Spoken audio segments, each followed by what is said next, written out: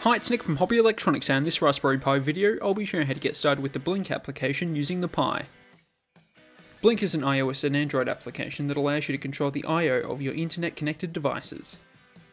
For this project, you will need a Raspberry Pi, a suitable USB power supply for the Pi, connection to a network, a prototyping breadboard, 2 female-to-male jumper wires, an LED and a 470 ohm resistor, along with an SD card with a Raspbian image on it. To begin, we can insert the LED and resistor into the breadboard, connecting the resistor to the negative leg of the LED. Using the 2 jumper wires, connect one to the positive leg of the LED and the other to the remaining leg of the resistor, followed by connecting the positive LED leg to GPIO 18 on the Pi, and the resistor to a ground pin on the Pi. We then need to download the Blynk application onto our device. This is available on both iOS and Android.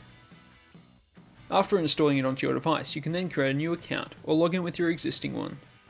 To create a new Blynk project, select Create New Project.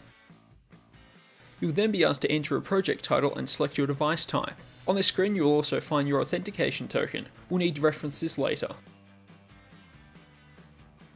Then drag your desired control modules into the project. I'll be using a button to turn the LED on and off, followed by selecting digital GPIO 18 as the button's control pin. We can then log into our Pi, and run the command sudo apt-get update and sudo apt-get upgrade, followed by entering this command to install Git core. Then run this command to download Wiring Pi, and enter into the Wiring Pi directory using this command. Then build Wiring Pi, followed by returning to the root directory. We can then get Blynk for the Pi with this command, followed by entering into the Blynk directory, and run this command. We can then run this command with the authentication token from the Blynk app at the end. Then using the Blynk app, press the Run button located in the upper right corner and use the button that we created to turn the LED on and off.